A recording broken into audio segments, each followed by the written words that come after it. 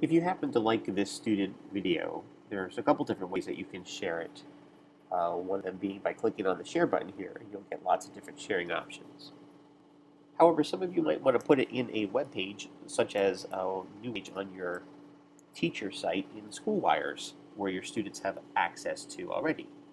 There, they'll be able to watch it, and they'll be able then to follow the directions and self-enroll in your class. So, to create a new page with these enrollment directions on it, all you have to do is click to the left of the word students and start highlighting. And you're going to highlight even the video and drag all the way down here to the right of the word course and period.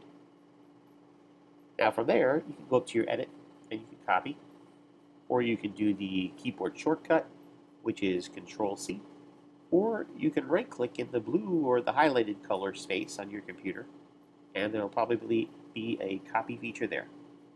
Either way will work. Now what we're going to do is bounce over to SchoolWires and a site editor in your staff section. So here you can see that we're in a section that would be very similar to your teacher page section in your SchoolWires site.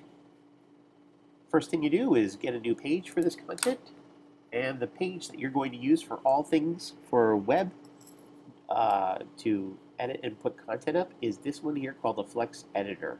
So select one instance of that, and then maybe give it a name like Student Self-Enroll Directions for Blackboard. I don't know, get creative.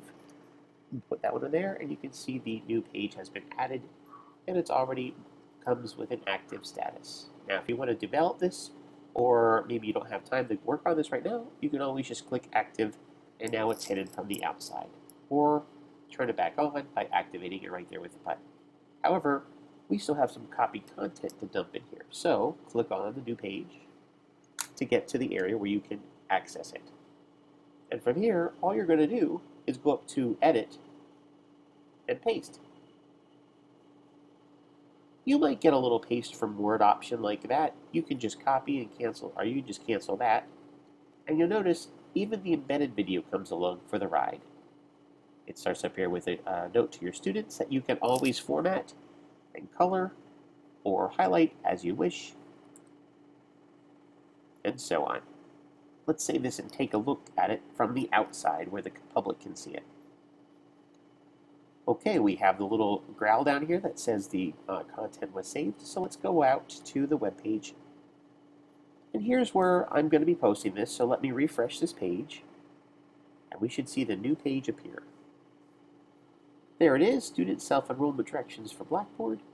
And when a student clicks on it, not only can they see my message to them, but they can click right on the video too. And what's nice about this format for the video, it's a type of format that can be seen on all devices, including mobile devices, made from Apple.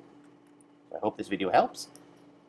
And if not, you can take another look at it or drop me an email. I'll be glad to help you through it.